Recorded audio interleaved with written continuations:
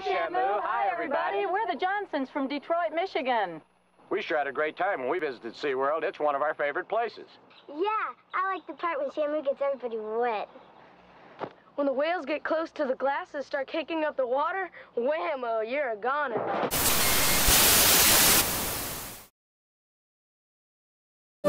Gave the performance of a lifetime.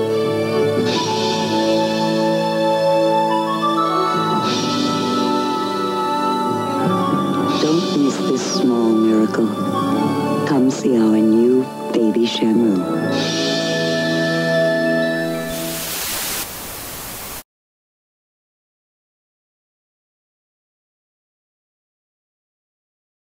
Katina was generally a quiet whale. She was not overly vocal whale.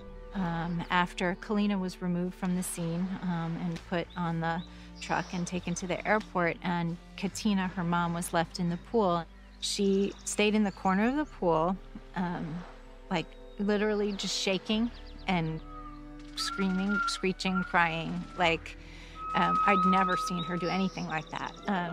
You know, I learned to say what they told us to the audience. Hello out there. Children are some of Shamu's biggest fans. We can do just about anything we want. I thought I knew everything about killer whales when I worked there, you know, and everything about these animals. I really know nothing about killer whales. I know a lot about being an animal trainer or a killer whale trainer, but I don't know anything about these animals' natural history or their behavior. I really...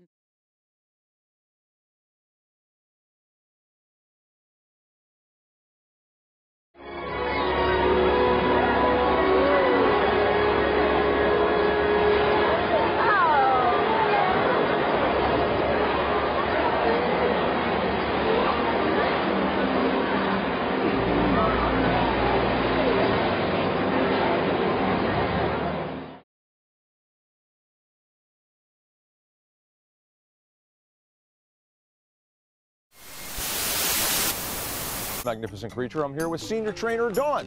Hi, Dawn. Hi, Bruce. Thanks for being on the show. Introduce you to one of those very special trainers this morning.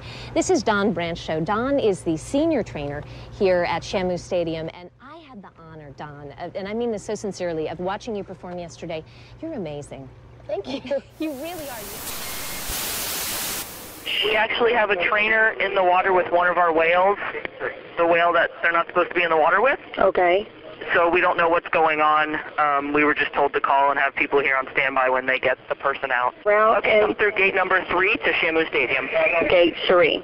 Gate 3. All right, got it. Okay. Thank you. Thank you. Bye.